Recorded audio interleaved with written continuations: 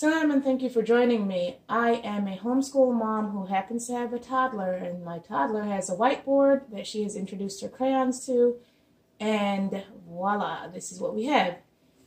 In order to clean off this whiteboard, I'm going to try to melt the crayon and wipe it off. Let's see if that works.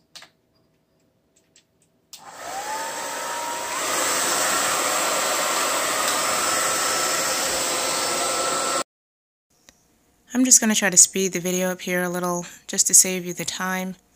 You can see the difference in that corner, and then I'll try to move on to the center.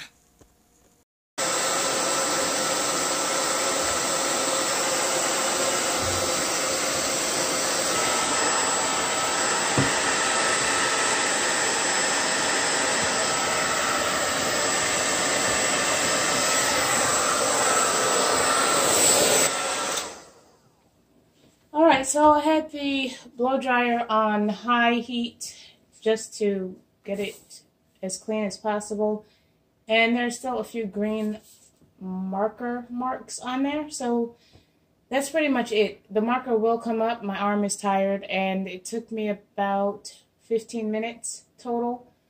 I just sped it up so that you don't have to sit here and watch me do this for 15 minutes.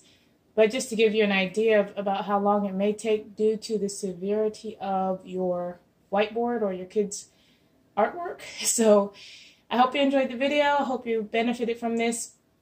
Have a great day and come back for more. Thanks. Bye. Assalamu alaikum.